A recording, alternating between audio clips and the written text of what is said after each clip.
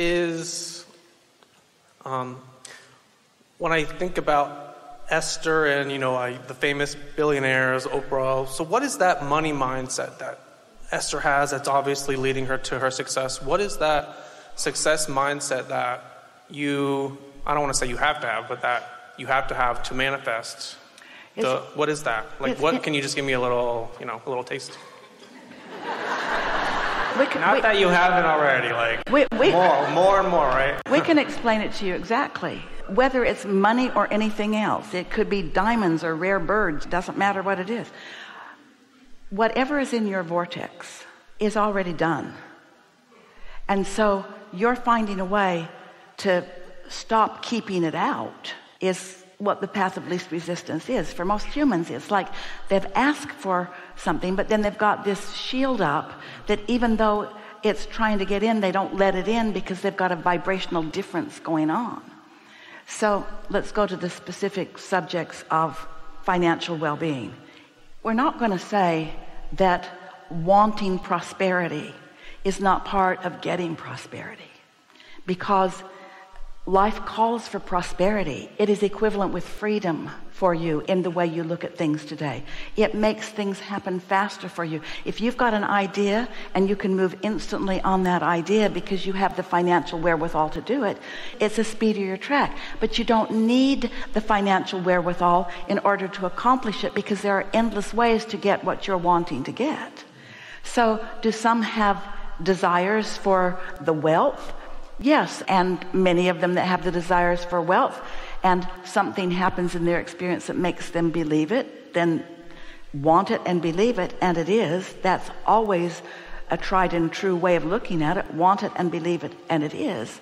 We said a couple of times already here today, you could not do a diagram of the contents of your vortex, because you've done it over such a long period of time with different things going on in your life experience, and it itself is evolving because of the attention of your inner being on it and the law of attraction gathering the cooperative components. So the desire for wealth and success and mentoring and uplifting, often they all meld together in a very powerful way.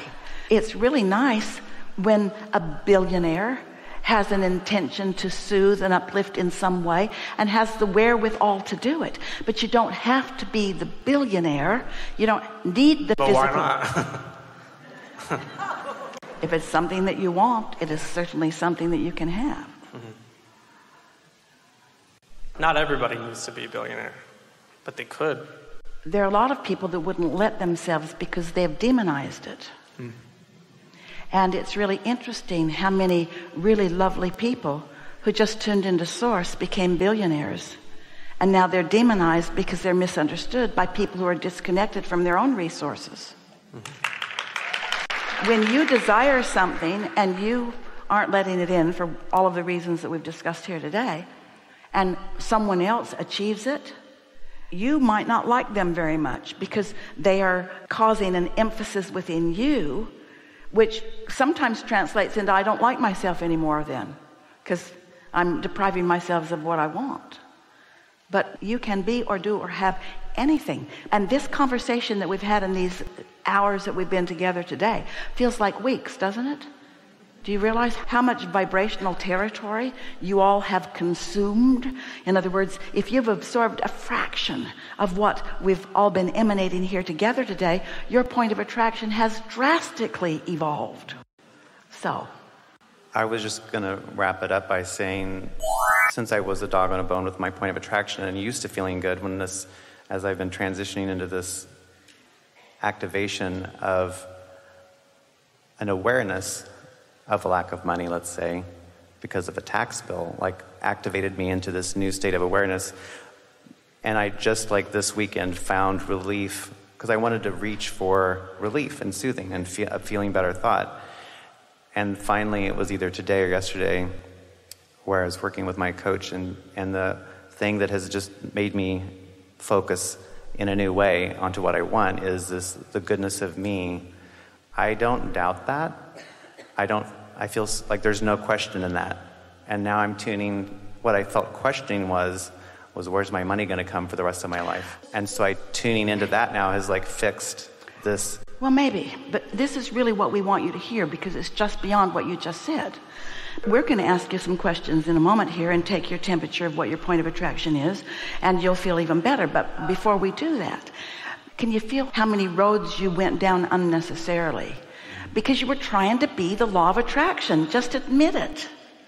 You were trying to be it. In other words, you were trying to manipulate yourself. Even when you're trying to manipulate yourself into being a cooperative component with something, you're still doing more managing than you are tending to your point of attraction. There's a much easier way of going about it.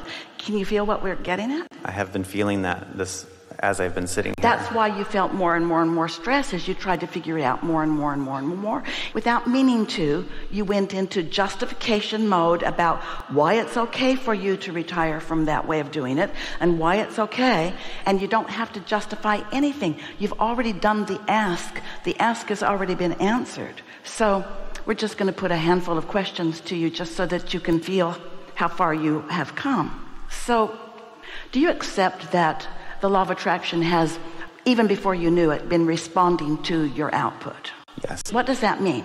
What is it that you have always wanted to achieve? We're just going to speak it to you simply. When you have a desire and a belief that match, then there's no resistance and things come easily. When your desire and your belief are the same, then it's happening. So if you choose a really hard desire that you don't believe, that's not tending to your point of attraction. If you choose a desire that you do believe, like if you know you can make $20 an hour, that's a desire and a belief that's easy for you to match up with. Take that in when desire and belief match. So what we are submitting to you here is the incredible benefit of focusing on desires that you do believe. Because when you focus on something that you already believe, there's no split energy. And now everything that you ask for can flow in on that. But humans, you don't make that easy because you think you got to earn it. You think you got to prove it. You're taking in how everybody else is feeling as they are looking at you. So it's a rare person that really is tending purely to their point of attraction, because you're trying to factor so much in that you don't have control even of your own feelings about. So when you're not trying to manage your mind, because you're not the stage manager. Ooh, we know this sounds wonky, but hang in here with us, because it's a little tweaking that will make it all so much easier for you. When you're not trying to manage your mind, but you understand the complexity of it, and that some things you're already perfectly calibrated on and some things you're not. If you just let yourself be calibrated to your inner being, which means no resistance, that's why picking a simpler subject, something that you already know you're calibrated to. If you like this video, don't forget to subscribe, and see you in the next